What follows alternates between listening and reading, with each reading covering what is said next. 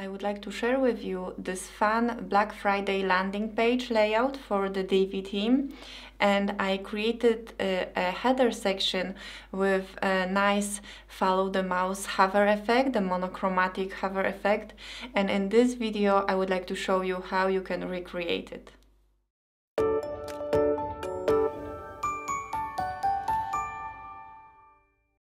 Hello, my name is Ania and my goal here is to help you build awesome websites. So in this video we are going to use some custom CSS and jQuery to create this nice monochromatic hover effect in Divi. So this is the page layout. As you can see, it's just a simple product listing for Black Friday landing page. But this is the section I would like to focus on in this tutorial. I just created a new empty page, and here I will add a new row with 2 columns.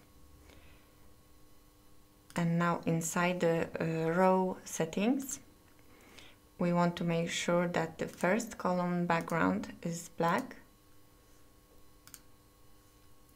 And we also want to add some padding inside that column. So in the design section, in the column settings, let's add top and bottom padding. We'll get back to it in a moment. It should be fine for now.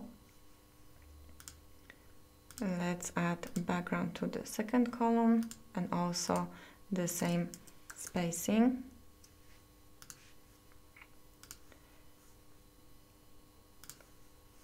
Now I want to make sure that the row is full width, 100%.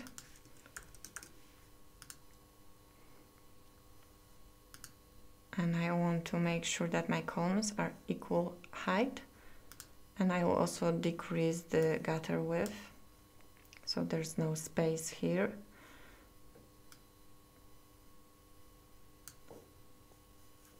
Let's add our text.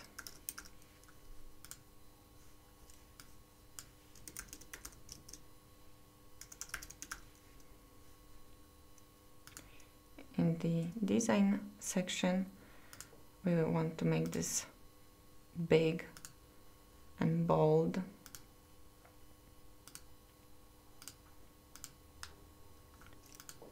Let's set the font size to 120 pixels. Make sure that the line height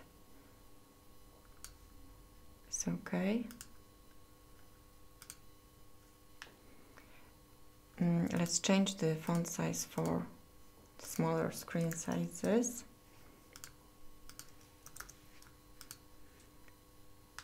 And let's change the alignment. So on desktop, right aligned, on tablet centered, and phone centered. Okay, great. Now let's duplicate this text.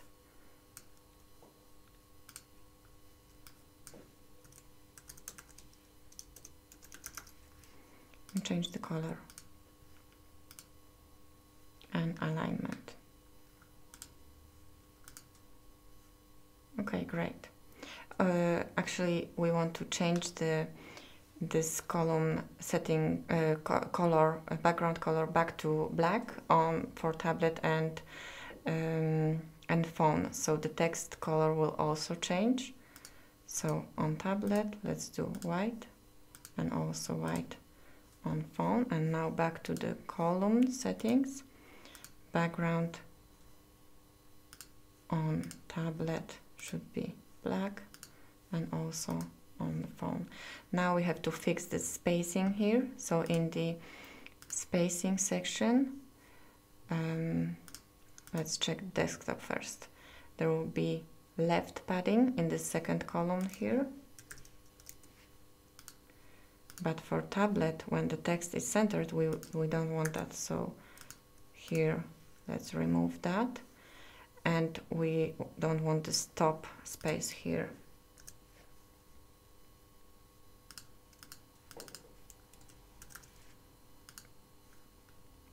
like so, and it should be fine on mobile.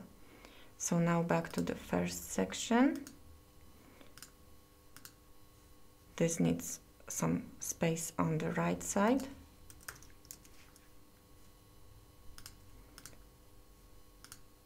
And we want to lose the bottom padding and the right spacing on mobiles. Okay, lovely. So 2 colors on desktop and single color on a phone. Let's save that. And now I plan to use a CSS property called the mix blend mode. But this property only affects sibling elements. So if I want my new element to mix mode with this both of these columns, my element needs to be next to or the row in the HTML structure. So I could use a new row, but that comes with too much of initial styling. So instead, I'm going to create my element dynamically with jQuery. So let's add a new section with code module. And here, let's add a script tag and jQuery function.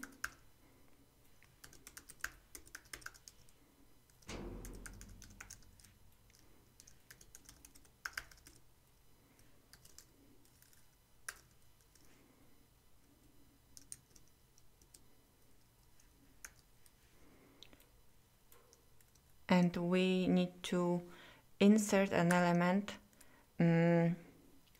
Actually, we need a custom CSS class. We have to add that to our section first. But inside this section, let's call it DL Black Friday Hero section. Let's append it with a new div. So append function creates an element within at the end of the target object. Okay, so here I want a div with a class of cursor, like so. Okay, and now this CSS class needs to be added in our section settings. So this is my class, and while I'm here, I will remove the spacing, the padding, and also remove the row spacing. Okay, great. And now if I save that and exit the Visual Builder and inspect my page source, here is, let me see, here is our row, and this is a div created with jQuery. So since this is a sibling element, the mix blend mode will work on both of the columns here. So now back to my code module, and below I will add a style tag. Okay, and we want our cursor, to be positioned fixed. Let's say at the top and in the center.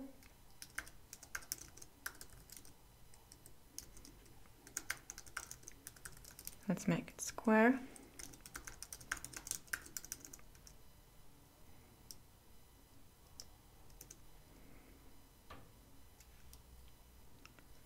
Round.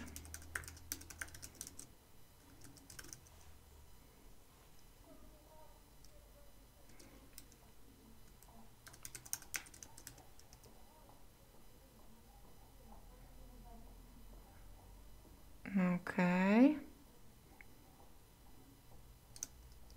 and use the mix blend mode difference.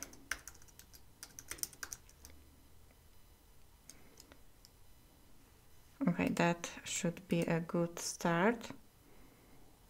Let's save that.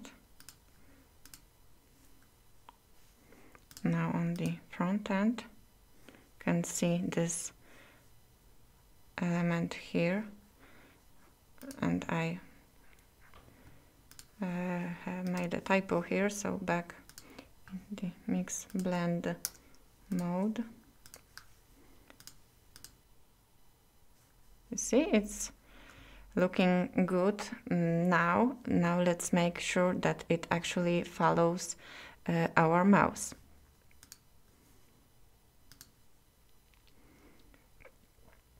So we are going back to our jQuery code, and we're going to use the mouse move function on window.